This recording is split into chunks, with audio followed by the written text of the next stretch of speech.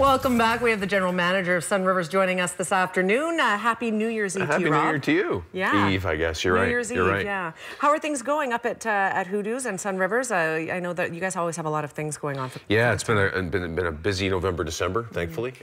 Chef's been, obviously, he usually comes on today, but he's got New Year's Eve to prep for tonight, and as well as a wedding. So he's got a lot going on over there today. Somebody's getting married at midnight, or what time? No, earlier in the day. Nice. Yeah, so there's a little wedding going on as well as New Year's Eve, so he's a little busy today. Yes, I know a couple of different people who were married on this day. It's a kind of a neat day to get married, I guess. It's pretty dangerous, though, if you've got an open bar on New Year's Eve. Oh, yeah. It can be dangerous, It sure can, because everybody's in the mood. Yeah. But today, we have a table full of fun things that we're going to be talking about, some wine that we're going to try. Where do you want to start? Yeah, well, you know what? I mean, there's a lot of stigmas out there that we're slowly breaking in everything. It started out with these wonderful little screw caps that, you know, wine was... Only bad wine was in screw caps. That's now changed with the Stelvin, and a lot of great wineries are now using the screw cap as opposed to cork.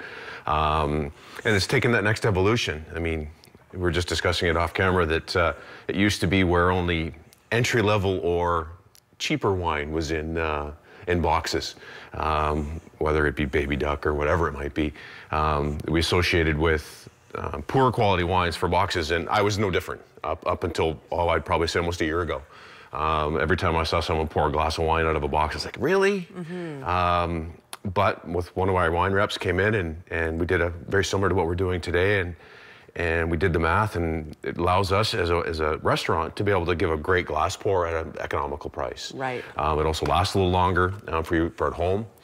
So if you do crack a bottle of wine, you know, it oxidizes fairly quickly. As soon as you open it, it starts to deteriorate, where in a box program, it does not. So. And why is that? Just because it's air sealed, it's airtight? Or? Yeah, there's no air getting in it at all. I mean, once we crack these open, these will be good for 6 weeks. That's impressive.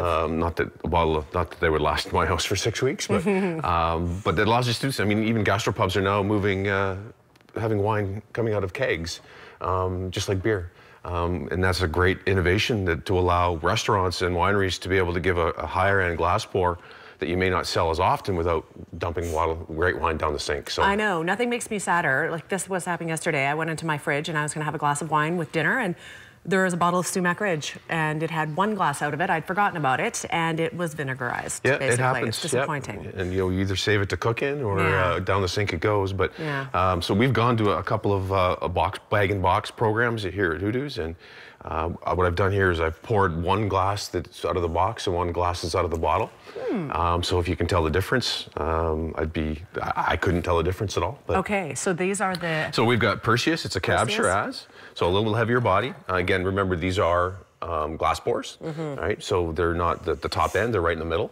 And then we've also got a Chardonnay from Mount Bougerie. So one of them, again, is out of the box, one's out of the bottle. Let's give it a try. Do you want to try the whites first, or do you want to try the reds? Sure, let's try the reds first. But these are both Perseus. One's bottle and one's box. Correct. I don't know which. Same year, same vintage, same everything. Just one's in a box and one's in a bottle. Now, hopefully I can remember which one's which. And maybe I poured them both the same. You don't know. Because I've done that to people before, unfortunately, too. Bottle and box. Truthfully, it's the other way around. Shush. Yep. This tastes fresher somehow. Not even fresher, but bolder. Just a little different? Come on. Yep, that one came out of the box. I'm impressed. Yes, it did. Again, it's just getting over that stigma.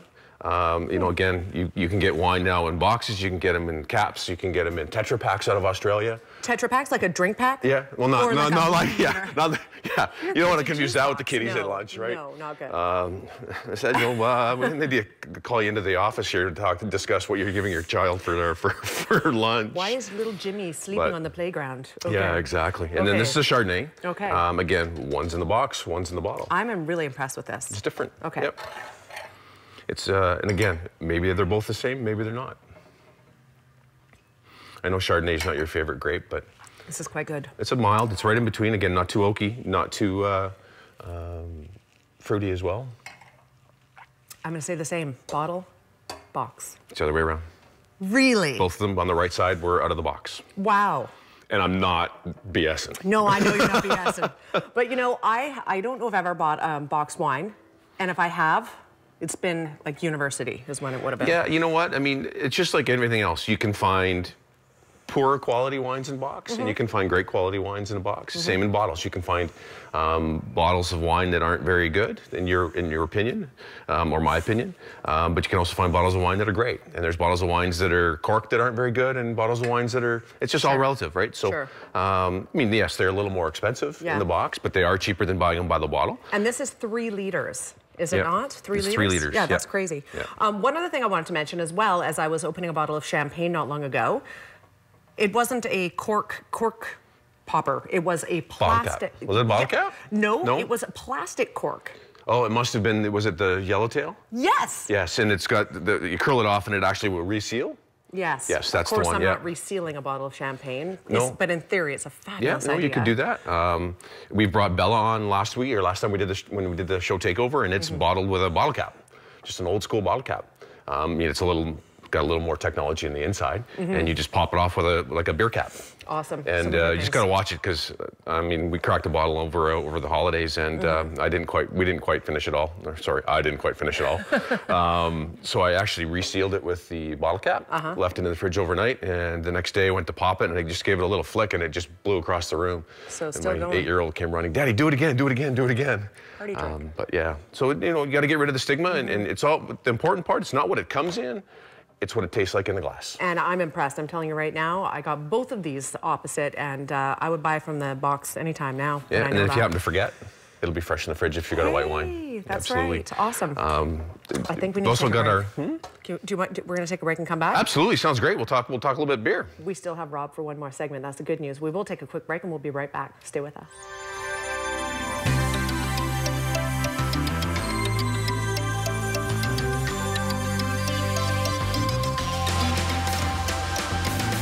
Welcome back. We have Rob LaRocque rejoining us here. We're going to be trying some fun beers. You guys serve these all the time, don't you? You can actually come and try them? Or? Yeah. This is what our beer flight looks like. And we do it every day, but on Thursday nights we do flight night where chef kicks up an appy menu for $9.95, and we've got wine flights and beer flights, and you can come try some local beer and some local wine and just have some fun and do your own little sampling and tasting. So these are all locals? No, well, almost. Almost, some of them. They're on the planet. They're on the planet. They're on the planet. That's local. That's what counts. Right? It's all relative. I get it. I totally do. I do have 3 from BC and 1 from Hawaii. Nice. Hawaii. So, really? Yeah. So what I've done, we're talking a little bit about our Pints and Plates dinner, which is on January 15th. It's a wine pairing dinner, just like you would do with wine, or a beer pairing dinner, just like you would do with wine. It's our 3rd annual, so and it's 4 courses, 4 craft beers, 4 fun, and like we've always talked about, the 4 beers is just kind of a guideline for us. The beer rep will be coming in from that represents the 3 breweries that we're featuring, which is North Coast Brewery, Elysian, and Maui. So I brought the last one here on our little wine flight is a coconut porter. So, and then I just brought some beers that I like. And that's good. That's always good. Yeah, I'm typically not a beer drinker, but in the name of research and learning a little more about craft beer, I've sort of become a craft beer guy now. Yeah. So, now become a coffee, beer, and wine snob, I guess. That's good. Those are 3 welcome great to BC, things. I guess, right? That's what it is. Welcome to BC. And look at the nice colors of these, all of them. Yeah, so what we've got on the right-hand side is it's this beer here on the right. It's from Phillips. It's on your right-hand side. My right here. This Yeah, one. so camera left. That is just a very simple, what they call session beer. And session beer just means sit down, get drunk kind of a beer. Very light, very simple. I stumbled upon this at one of the liquor stores as I was sampling some Phillips Brew, and I really like it. It's just a very simple, if you're more of a pedestrian, mostly Canadian, Labatt Blue drinker, and you want to get into craft beer, this is a real simple way to do it right here. Again, simple, Nice. a little bit of backbone, people have a tendency to associate craft beer with high hops and bitter and all that kind of thing. Yeah. But no, craft beer is everything from A to Z. So. Yeah. And then the second one is really it's from Central City, from Red Racer. It's their Red Racer IPA. And again, we talked a little bit about the wine being in different volumes and different ways of serving wine and packaging it. Again, so I brought 2 in the bottle and 2 in the can. Nice. Again, there are craft beer people out there that think that craft beer in a can is cheap and inexpensive and crappy. Really? I would never think that. Yeah, it's out there. So I brought a good sampling. Maui does everything in their whole portfolio in cans. They've got reasons it doesn't shed light on it, doesn't go bad, and all that kind of stuff. But so an Indian Pale Ale from Red Racer. A little more hoppy, a little more bitter, a little more in your face. Awesome, I love it. A little more flavor to it. Again, not one you might not have 6 or 12. Yeah. But it's one you could have a couple. I find that with a lot of different craft beers, if they have a unique taste, you can have maybe 1 or 2 and then you're moving on. Moving on, yeah. Right? And that's why flights are great. Right? Yes. So you can get a good sampling, and if you pick one that really works well. That's right. So then we moved on to Phillips, their Kaleidoscope Mosaic IPA. Again, a little more, should be a little hoppier, a little more full-bodied. But again, if you look at the color difference, I'll show you what mine are here. The Indian Pale Ale from Red Racer is just a little darker, and then the Kaleidoscope's a little lighter. That doesn't necessarily mean it's going to taste that way. So this is the darker one. So what really signifies that darkness being darker here on this one? The hops, the malt. Just, you know what? That's just, I have no idea. That was just complete BS. I have no idea. No, it made sense to me. Let's try it. Exactly, let's just try it. This is from Maui. No, this one's not. No. This next one. The last one is. Okay. A little more floral. A little more pineapple. Yep, absolutely. Yeah, that's why I thought Maui, I could smell it, but no. Yeah, no, that's got a little more pineapple in it. Not quite as bitter, but still has that IPA bite to it. Again, don't be scared. If you're a traditional beer drinker that loves Budweiser and you want to try some craft beers, I won't like it. I won't like it. Right. Just keep trying them because you will find one that you like. Okay. So and this Maui, I've never tried the Maui Coconut Porter. We had to bring it in a little bit early to make sure we had it for our beer dinner. It'll be the finale of our beer dinner. Okay. And again, I got the phone call from our sales rep saying it comes in cans, and I was like, really, cans? Yeah. Again, that guy. But he said, no, in my portfolio, he says, in his opinion, it's one of the best beers he's got in his portfolio. Interesting. So okay. I've never sampled this at all. So coconut. You definitely smell chocolate. I taste the chocolate. I don't taste the coconut, and that's what it says on the can, but that's okay. End. Can you? Let me try it again. Yeah, just a little bit at the back end. So it's not overly sweet. Yeah. Again, that was my fear with it was going to be overly sweet, but it's not with the coconut. Just a little bit of a flavor, and again from Maui Brewery. Lots of great beers from all over coming into play now, and I guess I'm starting to learn more about it just because I've gotten into it with the restaurant.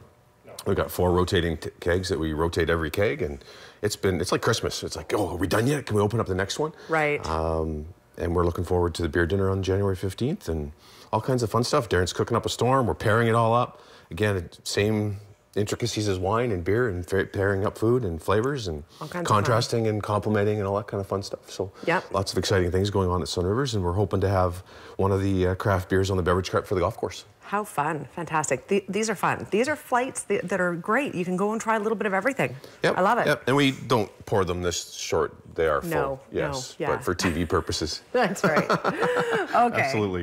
Thank you so much for being here. Oh, it's my pleasure. Thank you very much, and Happy New Year. And Happy New Year to you as well. And we look forward to having you back on the show in 2015. We've really enjoyed our segment with you, Rob, and we look forward to continuing Thanks very much. Yeah. Awesome. Maybe we'll do another show takeover. We will. Lots of fun. It was a lot of fun. Show takeover. We'll have to do that in 2015. Information on the screen if you want to check into this. Pints and Plates coming up in January. Lots of fun events, though.